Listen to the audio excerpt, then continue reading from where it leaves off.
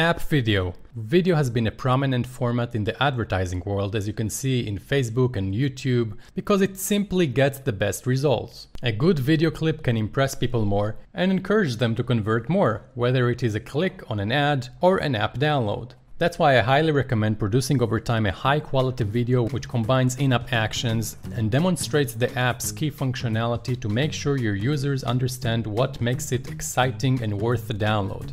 Many apps use extensive graphics and extravagant animations which don't exist in the app, especially in games.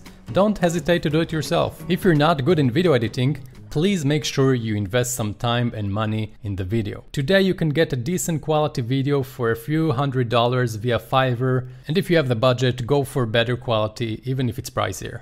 The App Store versus Google Play. In the App Store you can upload up to 30 seconds of video footage. You will also have to produce videos in different proportions by the different iPhones and iPad models, which will take you extra work and money. With iOS, you can easily capture video footage from your app by connecting it to your Mac and using QuickTime to record your device. What's pretty cool and effective about the App Store is that as the user scrolls through the search results, your app's clip is going to be automatically played, and as a result might increase the chance significantly that your user will click on your app. That's why it's also important to aim for large-scale text in the video if you do display text or even a logo.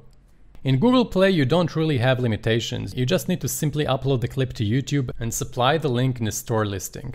Make sure you produce an appealing thumbnail image for the video as well, and apply it to the feature graphic in your store listing, as Google Play uses it as the video's thumbnail. As the video thumbnail takes a prominent place on the screen, make sure to properly A/B test it as well with different variation. It is essentially a horizontal image with a play button on top of it. This is how it looks like. To record footage in Android, you can simply use the Android emulator combined with the desktop screen recorder, like the one Windows natively offers. Simply click on the Windows key combined with the letter G, and you have a desktop recorder.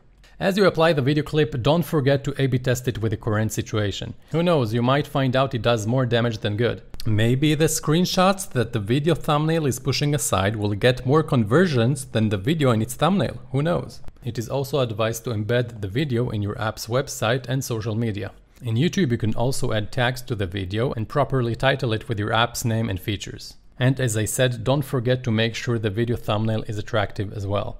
Good luck screen capturing!